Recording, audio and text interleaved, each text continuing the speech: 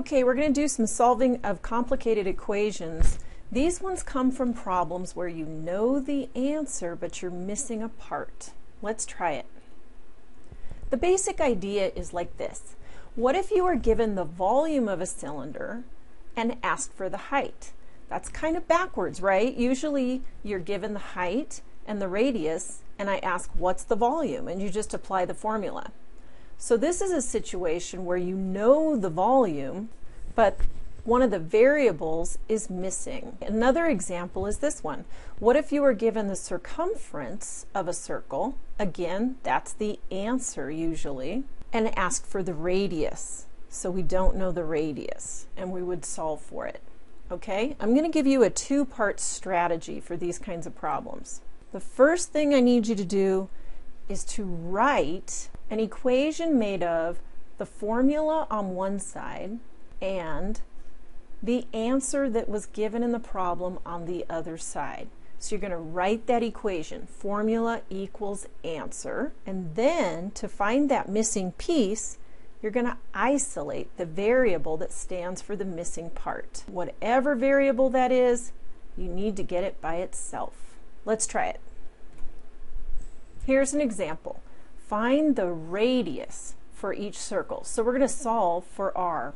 In case A, we know the circumference. Okay, remember my strategy.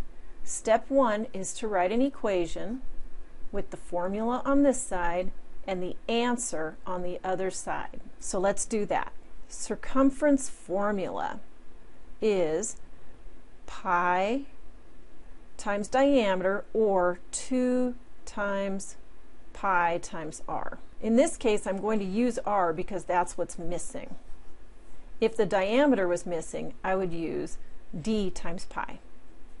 Okay? And then set that equal to the answer. So that's equal to 18 pi. And that's what I mean. This is the answer. You know the circumference, and that's the answer. This one is the formula side. So now that I have the formula is equal to the answer, check and make sure that radius is the only variable, and it is. I see r right there. Okay? This is the variable we want to isolate. We're going to solve for it by getting it by itself. So keep this in mind. What I have over here is 2 times pi times r. So we're going to use division to get rid of those because it's the opposite operation. What you can do is get rid of one thing at a time. So dividing by 2 is going to factor out that 2, but you have to do it to the other side, right? So these reduce, and I'm left with pi times the radius is equal to, now 18 and 2 reduce also, equals 9 pi. So you can already see that r is going to be 9. The math that proves why that's true is this. Divide both sides by pi. I really want you to show your work because it is evidence that you are correct instead of you just saying you are correct. So r is equal to 9. We don't know the units, so we just use regular units in this problem.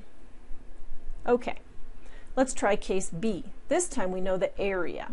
So we have 200 pi square units this time.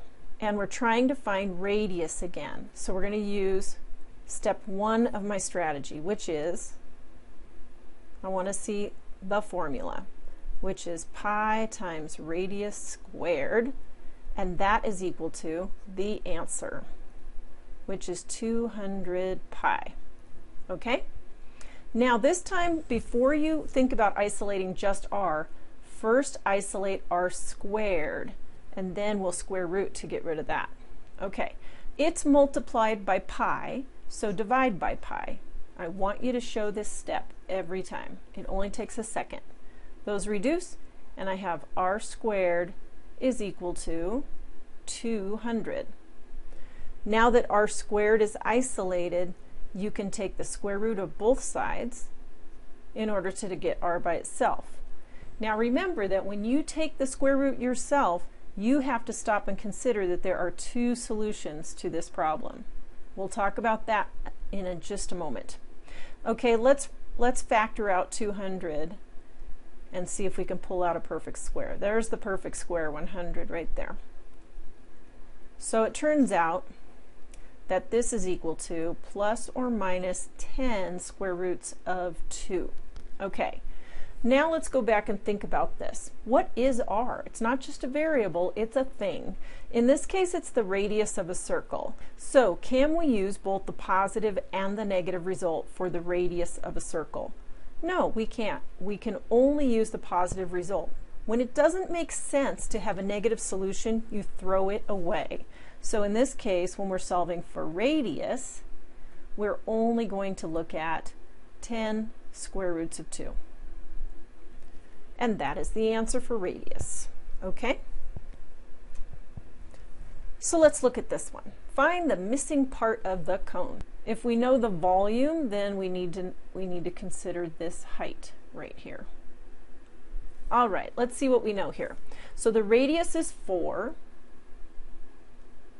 and the height is unknown, so we're going to let it be h, and the volume is 36 pi. So step 1 is formula equals answer, right? Now, what's our formula for volume of a cone? Remember, the pointy ones have the special 1/3 general rule. So we have 1/3 times area of the base, which is pi r squared, times the height of the figure, okay? On the other side, we put the answer, which in this case is 36 pi. Before we try to isolate our height, there's some simplifying we can do. We know the radius, so let's plug that in. We don't need to leave that an r. So now we have 1/3 times pi times 4 squared times h. Lots of multiplication on that side, right? Equals 36 pi. Okay, so let's see. 4 squared is 16, and if you multiply all these whole numbers by 1/3, it's really just like there's a 3 in the denominator, and that is times pi, so 16 pi over 3 times the height equals 36 pi. And remember, we're trying to isolate the h. That's what we want to solve for. I do not care how messy the answer becomes. We just need to get h by itself. Now this is what we call a complicated fraction over here, but it's still a fraction, and it's being multiplied by h. And the way you get rid of multiplication is division. But division of fractions is like multiplying by the reciprocal. So see that 3? Put it in the top. And the 16 pi? Put it in the bottom. If you multiply by the reciprocal, everything reduces. The 3's reduce, the 16's and the pi's all reduce. But the trick is you have to do that to the other side also. So don't forget 3 over 16 pi on this side. All right? So now all we have is h left on that side. So all we do is clean this up and it becomes our answer. Remember, this is over 1, so we've got some pi's we can reduce. And 16 and 36 have a common factor of 4, so we can also divide by 4. Okay, and multiply what is left. So in the numerator, we have 9 times 3, which is 27. And in the denominator, all we have is 1 times 4, so that's just 4. And we didn't have units. The volume would have been in cubic units, but whatever those were, these are now straight linear units because it's just height. All right, and that is how you solve for the missing part.